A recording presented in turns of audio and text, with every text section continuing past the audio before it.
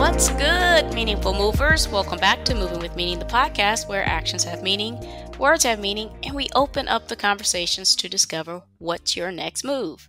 I'm your host, Krystal. In today's episode, we are going beyond the finish line. Not just beyond, but explore what's behind it all, the brain. But you know how we do it here. We need to set that theme. So let's go ahead and do that. The word of the day is innovation. What a theme. Aren't we all looking for new ways of improving? Not just looking, but implementing. Not just new, but valuable. Because let's face it, without value, there really isn't any innovation, is it?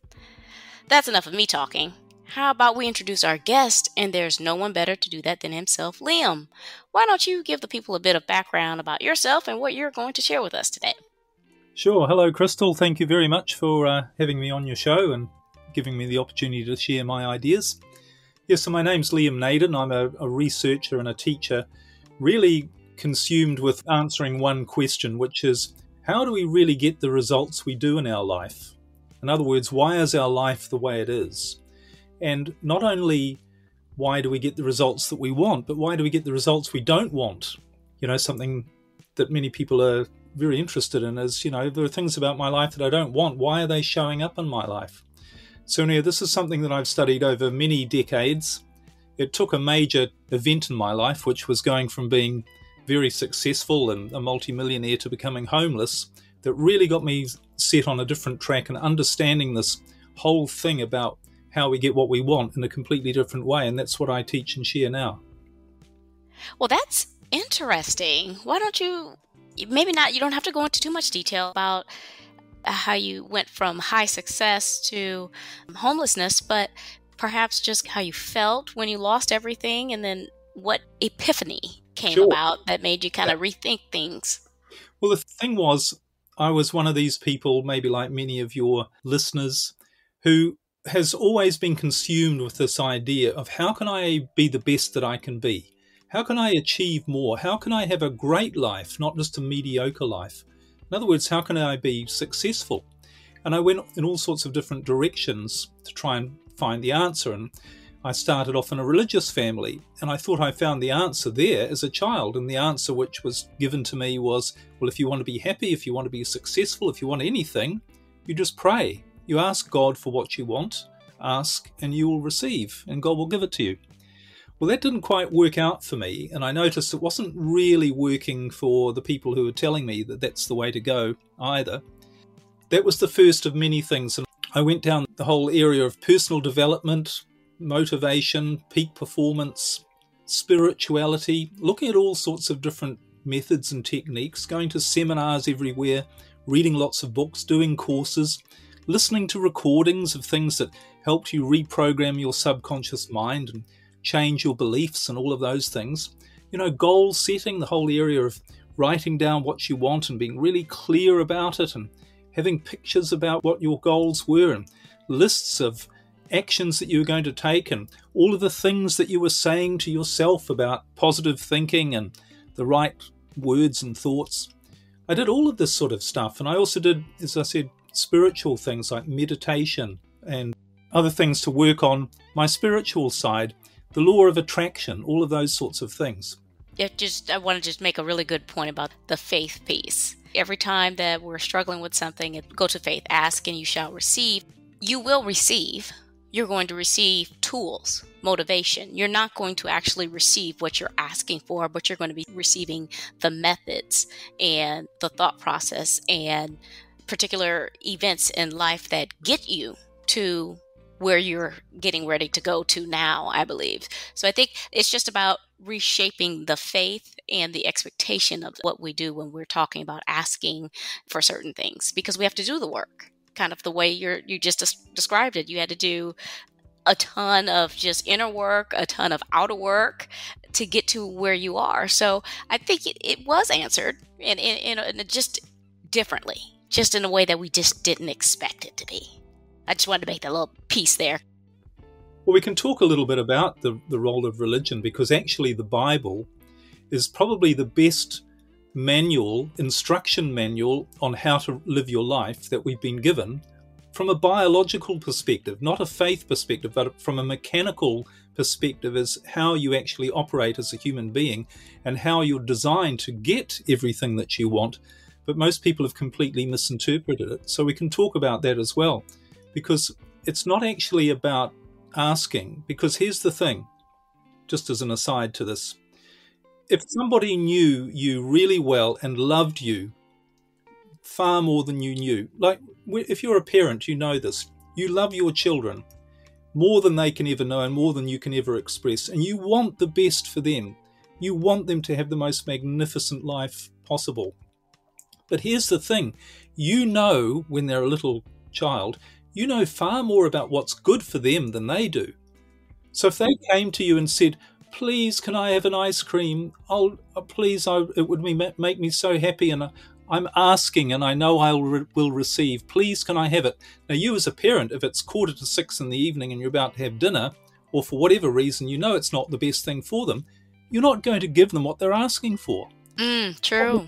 Not because you're a horrible parent, but because you are a loving parent. So that's exactly the way we're designed to live. We're not designed to get what we want, what we think we want. We're designed to get what is going to make us the happiest, most successful, best person that we can be. That's what we're designed to get in our life. And if we're not getting it, the reason is we're not using the mechanics of how we do actually get that in the right way. If you're on the telephone and you're dialing the wrong number, it doesn't matter who you're talking to the wrong person. It doesn't matter what you say, you're talking to the wrong person. And the right person is trying to say to you, look, I've got some information that you need, but you've dialed the wrong number. You're not using the telephone in the right way. And it's the same with the machinery. And what specifically I discovered, the main machine for your success is your brain. It is a machine that you've been given biologically for one purpose, and that is to make you biologically successful, which means to be the best that you can be, because all of nature, every living thing is designed for one purpose overall, and that is to survive. And to survive the longest, you need to be the best that you can be, and you've been given the machine to ensure that happens, which is your brain. So God has given you this machine to say, I've created you with the purpose of you having the best life possible. I couldn't do anything else because I am pure love. I love you. How could you're my creation. How could I not want the best for you? And I've given you a machine to ensure that if you use it the right way, you will get all of the best. You will get it. But I can't help you to get what you really need and want to be your best if you're not using it the right way. If you've dialed the wrong number, if you haven't even picked up the phone at all, I can't help you. So our role in life is to learn how to use what we've been given the right way so we get all the good things happen to us.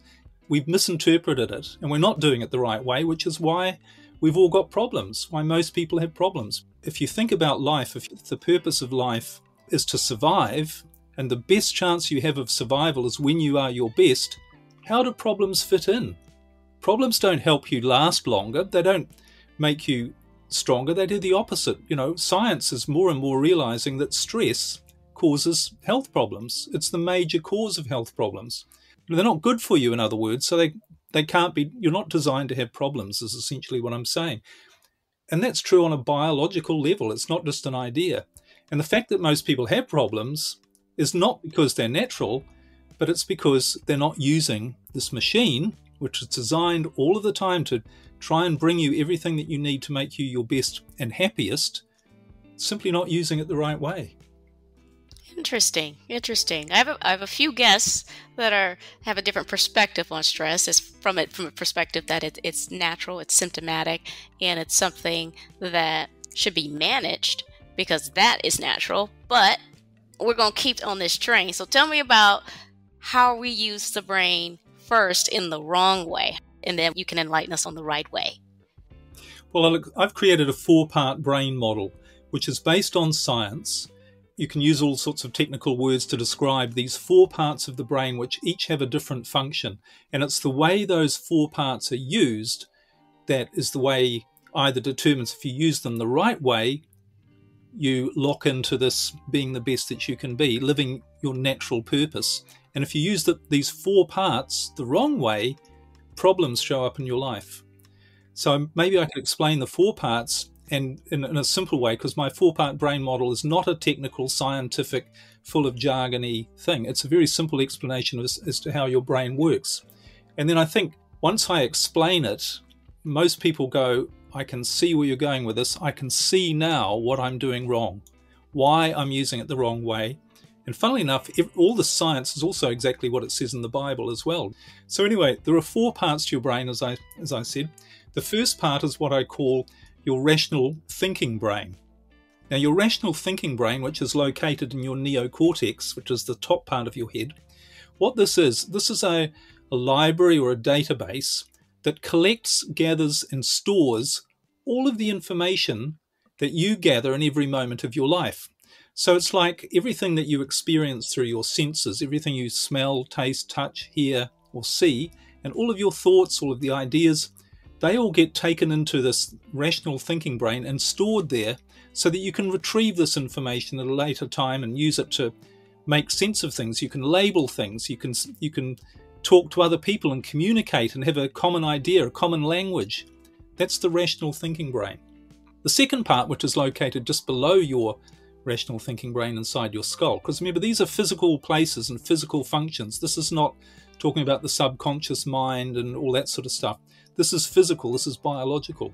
So the second part of your brain is the emotional feeling brain. And this part is responsible for, as the name suggests pretty simply, how you feel. It creates chemicals which determine how you feel. Everything from really happy, grateful, loving, excited, passionate, all those things, to the other end of the scale, fearful, worried, stressed, and anxious. So that's the emotional feeling brain. Now the third part of your brain, which is at the back of your head and at the base of your skull, that's what I call your survival brain. And your survival brain, again, it's pretty self-explanatory, but it manages everything to do with keeping you alive on a moment-by-moment basis without you having to think about it. Okay, so in your physical body, obviously all of the processes, your organs, your breathing, heart rate, everything else, this is all managed without your awareness by your survival brain. And there's another really important function that your survival brain has to keep you alive on a moment-by-moment basis without you having to think about it, and that is in the very rare situation where you might be faced with a threat to your survival or a danger. And what happens then in the survival brain is it has this weapon or a mechanism called the fight or flight mechanism. I'm sure we've heard about that. Mm-hmm. This part of your survival brain, this tool, this weapon that the survival brain has, is designed to kick in and react to any threat or danger and eliminate it. So if someone comes running at you and is about to hit you, you're going to automatically put your hand up to protect yourself or shout for help or prepare to fight or run away. When the brain was formed millions of years ago, there were lots of lions roaming about the jungle, weren't there? So, when the lion roared and jumped out from behind the rock, your survival brain fight or flight mechanism kicked in and you just reacted. And that's what we do now when we're faced with a threat like someone wanting to attack us. So we react. And remember, this is without thinking. This is not coming from your thinking brain. This is an automatic response. The involuntary. Okay, right. It's really important to understand that, because that's the part that gets misused. And this is why, because the fourth part of your brain is the most important part, really. It's the part that's designed to run your life and to make sure that you're the best that you can be. And it's what I call your creative brain. And your creative brain is centered right in the very center of your head. Or what the creative brain is responsible for is your creativity, your imagination, your motivation, your resourcefulness, your awareness of something bigger than you, than your physical world. This is where you get those aha moments. It's where all of your problem-solving ability lies. Often we're struggling with a problem and we can't figure out, I don't know the answer to that. And suddenly the solution comes out of the blue from nowhere. We don't know where it comes from. It hasn't come from sitting down trying to figure it all out using our rational thinking brain, doing the pros and cons and everything else. We suddenly come up with an inspiration, a new idea, innovation. That wonderful word you started at the beginning. Where does innovation come from? It doesn't come from struggling and trying to figure stuff out. It comes from suddenly someone gets a new idea about something. Where does that come from? This is the creative brain. You know, composers, musicians, people have described this part of the brain throughout history. Composers and musicians say things like, I just heard the music and I wrote it down. I don't know where it came from. It just came from somewhere. This is the creative brain.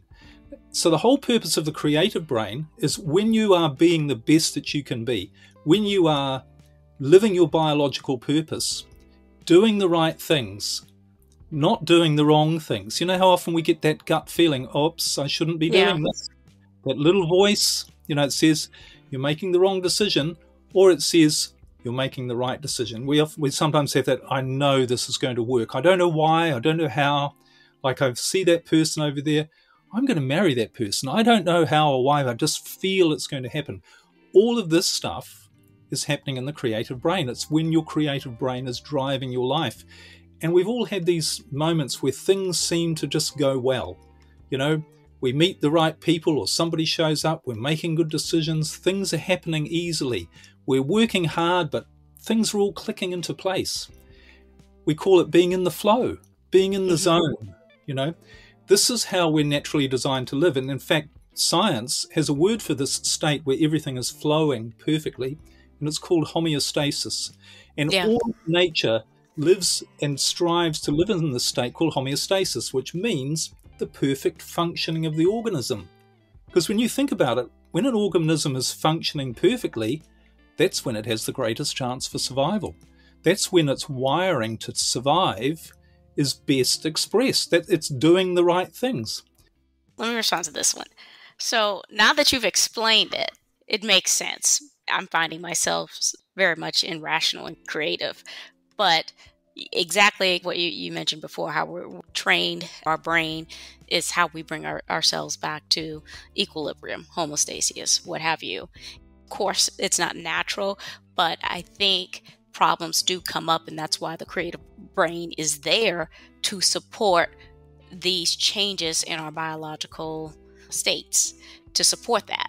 But I think this is also influenced by our environment, right? So some people are incredibly imaginative, incredibly creative, and some aren't. And some of the folks who aren't, they have been in positions or environments, careers that haven't allowed them, that kind of have stifled their voice. So that ended up bringing down the creative brain piece of that, which has impacted that. And so they kind of have to relearn because it was conditioned to them. So I just wanted to throw that into that as well before we move on, just to take that into consideration.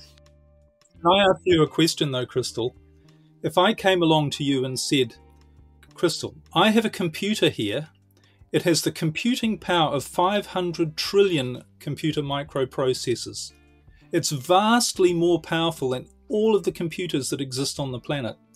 And I can get that computer to do one thing, and that is make your life amazing.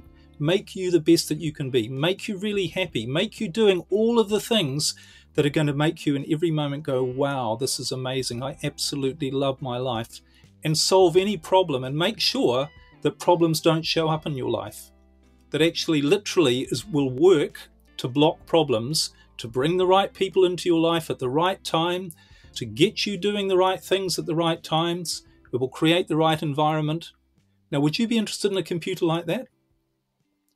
I would be interested, but I think because of my rational brain, right, I would question it. I would be cautious, right? Yes. So it's not so much that it's the machine that is there, it's the fact that there are too many variables to guarantee that piece of what you were promising in that particular machine. It's kind of like AI. AI isn't just, you just implement it and it's there. AI is a learning mechanism. So it learns by ingesting data and the reactions and our reactions as well as the outcomes. And so as we grow and learn, it becomes better. So I could never say, if you had brought that to me, I would be immediately skeptical because I know you cannot get it at the point of the beginning. it's something that grows over time and becomes better over time, right? Because it's innovative, it's improving, continuous improvement. So I would look at it that way. That's the way I would answer that. Okay, but putting your skepticism aside, if you firmly believed and understood, your first question might be, could such a computer exist? So then you would do some more research, and if you came to the conclusion that not only could a computer like that exist, but it actually did exist, it's a bit like any machine. If I came along and said, would you be interested in this coffee maker that makes really good coffee, and it does it in half the time, you'd go, yeah, and particularly if it had lots of reviews or was reputable and other people had confirmed and clarified that this exactly was the best coffee machine you could get, you wouldn't be a skeptic there. You'd go, oh well, it obviously is the best coffee machine. So if instead of you being a skeptic about this computer, if I could show you all sorts of not only proof but verification from other people explaining that this computer does exist and it is indeed what it's designed to do and it will and can do it, and not only that, but the people who said that you totally respected. In other words, Jesus, for instance. If Jesus came along and said, I don't know about your religious feeling, yes, I am very. Jesus said, yes, there is a computer that exists and it does that and it will do that if you use it the right way, then your skepticism, I would suggest, is probably going to go away and you go, okay, well, I'm going to look into this and I'm certainly going to try it out. Oh, absolutely. Absolutely. Like that's what I was saying before.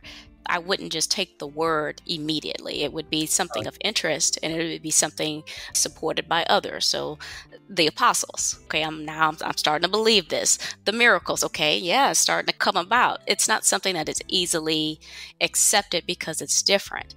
It's not something that's easily acceptable because it's something new. We've never heard of it. We've never done it before, but it doesn't mean it's any less true. It's just that the consumption of that information and the acceptance of it is something that you obviously go in and put in work and research into. That's all I was saying. Yeah. I mean, if you look at all of history, again, this word innovation, the history of mankind is someone coming up with a new idea and it turning out to be the truth, and most people discount it straight away because it doesn't fit in with the current narrative. I mean, how long were people told the earth was flat, or we were told that the sun and the stars revolved around the earth, and the earth didn't move because otherwise we wouldn't be able to stand up. Everybody knew that was logical, but new information came along which showed that that was actually true. But the person who said it at the time was, I don't have enough proof. People were saying, we don't have enough proof, or what we don't have is understanding to know that that's true.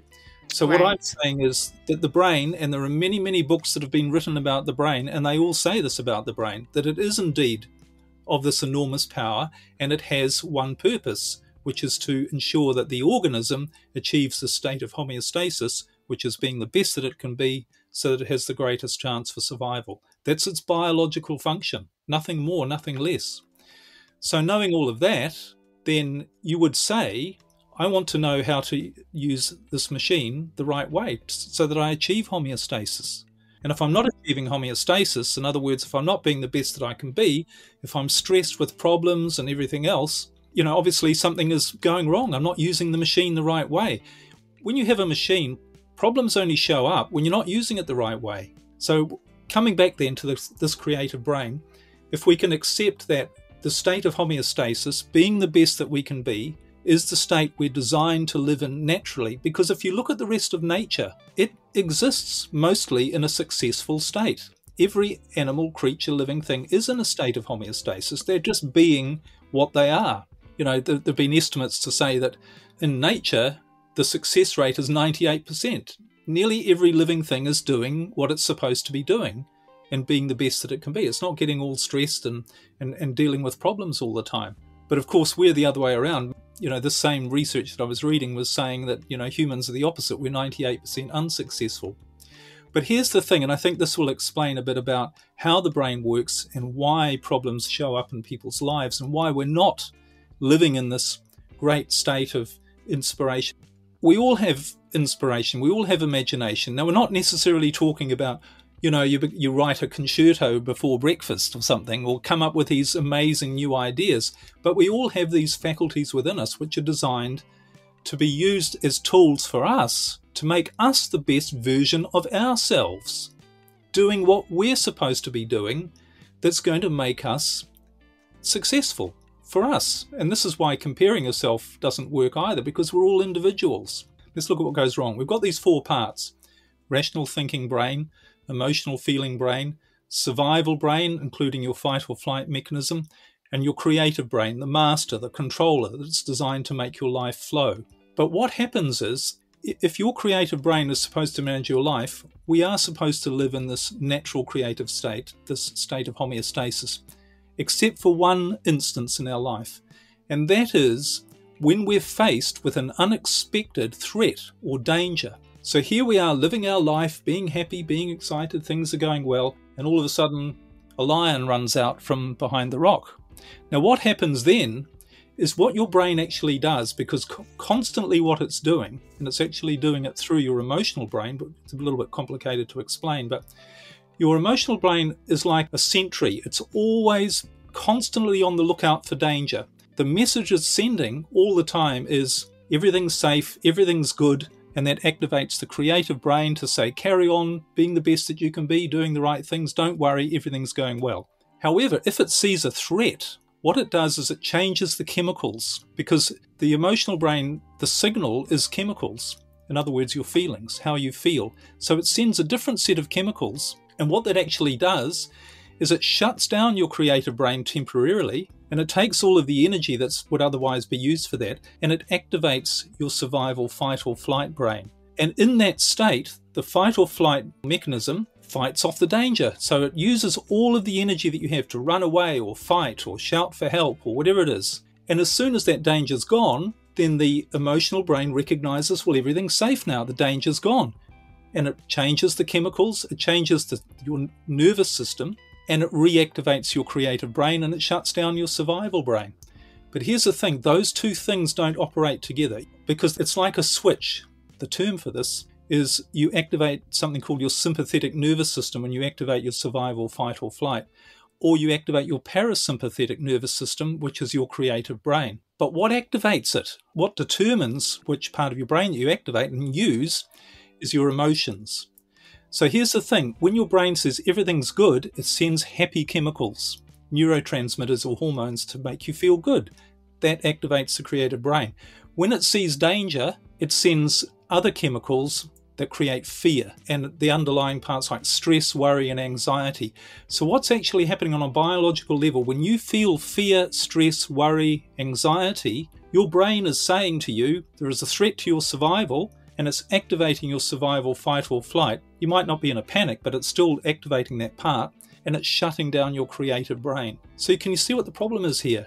People are trying to solve their problems, work out what their goals should be, work out what they should be doing, trying to be imaginative, trying to be creative, trying to figure out their life using a part of their brain that's not designed to do that, that doesn't have a clue about any of those things. It's only there to react and fight off danger. All of those resources are blocked off. They're in this creative brain. And people are going, oh, I don't know what to do. I'm so confused. I can't think straight. What should my goals be? I'll try and figure it all out. And they're trying to use their rational thinking brain. But remember, the rational thinking brain doesn't know very much. It only knows what you've experienced in your life. It doesn't have access to infinite knowledge. And people are wondering why they're struggling and stuck, because they've activated the wrong part of their brain. Now, this is interesting. When I started to really research this and put all of the dots together, I've heard something like this before. When you're afraid, you're going to limit yourself and you can't activate your creative brain, you can't live your life properly. I thought, that's interesting. The Bible says 365 times, be not afraid. Now, it's not saying, try not to be afraid, don't worry. Be not, it's an instruction. Because what it's saying to you is, don't be afraid, because when you are afraid, you're activating your survival, fight or flight, sympathetic nervous system, and you're shutting down the part that I, God, have given you to manage your life and make it the best that you can be, so that you get all the right stuff in your life. You're acting like there's a threat or a danger there. It says, do not worry about what you shall eat, drink, or wear. It will all be provided for you. And it's provided for you through your creative brain, but only when you use that part of your brain. If you're in a state of fear, stress, worry, anxiety, you're never going to figure it out. Your brain can't see. It can't do this stuff. It can't bring you the right ideas, solutions to anything, because all of that part of your brain is literally shut down. Yeah. I think that was the the part of what I was expressing earlier with the skepticism. I'm glad you answered it. Let me just say it that way. So I think it was a good exchange to bring that part up and then to hear the parts of the brain that are supposed to work in a certain way. And when certain pieces are triggered, it shuts down the other part of the brain that should be handling that particular task. It's not something that's easily done to not be afraid, but it is informative to bring this piece to light, to know that, okay, when I am feeling this way, I know that I am thinking emotionally or I'm in a survival state, and I need to change either my way of thinking, meditate, or what have you to bring me back to homeostasis, to activate the creative brain to get me to where I need to be. So I appreciate that. Thank you. Here's the really interesting thing. Our whole life, we have been trained in a completely different way to use our brain the wrong way. So you realize you've got to practice. There isn't one thing that you're going to get straight away that's going to get the result. You need to learn and you need to practice, and that's going to take time. And the longer you've spent in your life doing it the wrong way, the more you're going to have to relearn and the more you're going to have to practice. Now, the good thing is, it doesn't need to take the rest of your life. And what I find with my coaching, I've created this model, the 4-part brain model, and I've also created a process called brain rebalancing, which shows you how to rebalance these 4 parts of your brain in a much easier way than the way I had to do it, which was through catastrophes that happened in my life from doing it the wrong way, going from wealthy to homeless. That's how I learned how to do all this, but you don't have to do it that way. It doesn't need to take your lifetime to understand and practice it, but it does take a little bit of rethinking and unlearning all of these things. And that really formed the basis for my new work that I do, and now what I share with other people to help them get the same results. Thank you. I think we had a really good exchange here. So I definitely appreciate the analogies that you drew. Those were great. And I also appreciate you entertaining my skepticism, and it was definitely to add value. It's great, isn't it? It's a great conversation. Awesome. Yeah. So, Liam, are you ready to give us your golden nuggets and add that ketchup just to recap? Well, I think the bottom line is to what I like to say, you have to let yourself off the hook. You have to realize that trying to reach goals and solve your problems through force and struggle, all that does is keep you stuck. And instead, you need to allow this creative energy to flow through you, because when you do that, you actually activate a different part of your brain.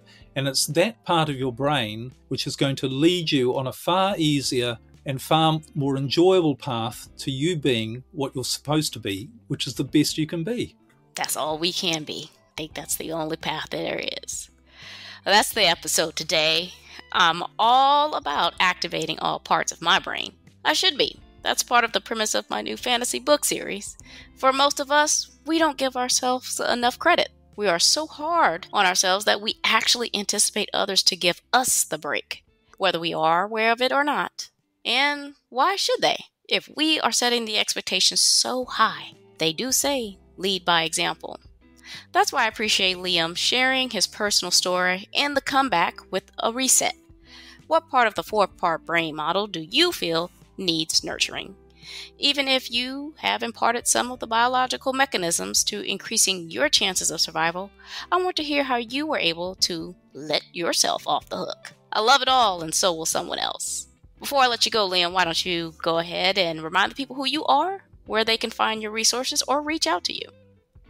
Thank you. My name is Liam Naden, Naden, and my website is just my name, liamnaden.com. And if they go there, I've got a ton of stuff, my own podcast, which explains a lot of this. I've got free courses and a free webinar, and really to try and help people understand who you are, how you're designed to live, and all of the resources you actually have right at your fingertips. Thank you so much. I'll make sure to include all of Liam's resources and connections in the episode description, as well as on my website's resources page, movingwithmeaning.com.